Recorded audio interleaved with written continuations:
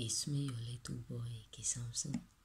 I have something authentic, unique for us chosen ones today.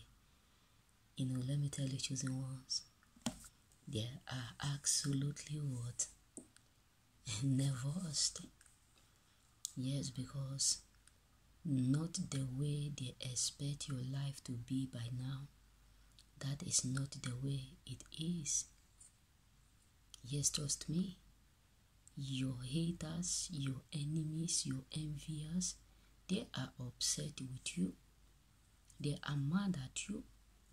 They are angry because not the way they expected, hoped to see your life. That is not exactly it is. So it's something embarrassing. It is something that is absolutely embarrassing them. They are embarrassed and frustrated because it's not the way they expect you to be. It's not the way they hope to see you. It's not the way they were thinking you would be. That is not the way you are right now. They have fully come to make a mighty mistake for thinking and hoping that things will go wrong in your life. And it's something so embarrassing. It's something so frustrating because they have now fully come to make a heavy big fool of their own self. They have now fully come to make a heavy big fool of their own self. So this is what you as a chosen need to know, that they are nervous. Because many people thought was that by now you will be suffering.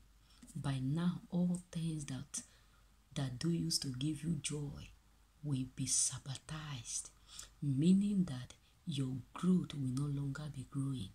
Your success will no longer be available. That joy, that thing that make your life better will have been what? Sabotaged by now. But why? Why they are not yet sabotaged? Why they are not yet destroyed? Why they are not yet terminated? Why they are not yet frustrated? Why they are not yet castigated? Meaning, why is it that everything about you today is still going well despite of their own faith? So you need to understand that they failed. They failed the way they view you. They failed the way they expect you to be.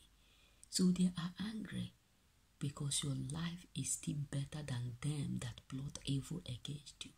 Your life is still getting better than them that do or that plotted evil against you.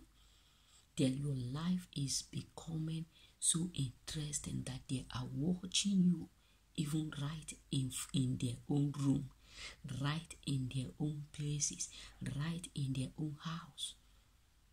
So you have no idea how embarrassed they are right now, how humiliated they are right now.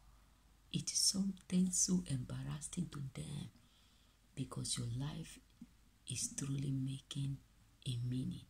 Remain blessed.